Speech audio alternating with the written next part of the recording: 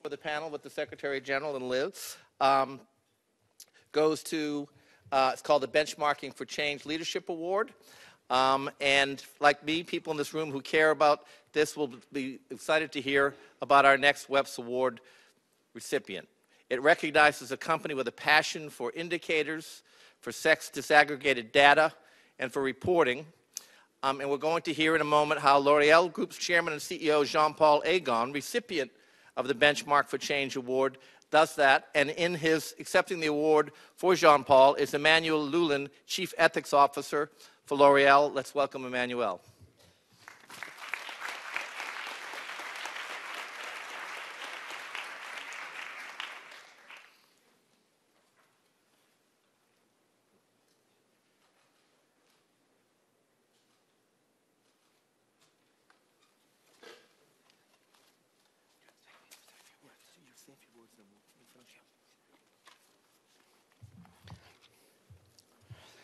You will hear Jean-Paul Agon made a video because he's absent today. He excused himself.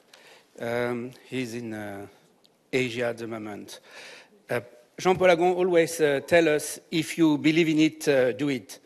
And as a CEO of the world leader in beauty, Jean-Paul Agon knows that nothing is too beautiful for gender equality.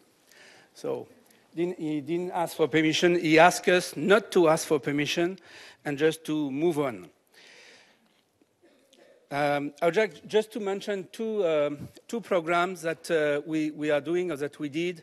The first one we started 18 years ago. It is interesting because it is a program that has been developed with one of the major agencies of the UN, UNESCO.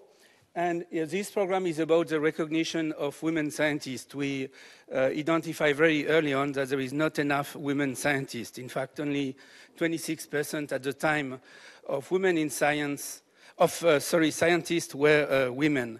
And we developed a program to recognize women scientists. As of today, just to give you a precise number, we have recognized 2,500 women from 111 different countries. Two of them subsequently won the Nobel Prize, and one is president of her country. The second program is the most recent one I would like to mention. It is a program about helping women, encouraging women to develop businesses.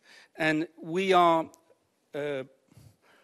working especially with economic victims, victims of violence, single mothers, displaced persons for many reasons, including political reasons, people in difficulties from underprivileged areas, in underprivileged communities.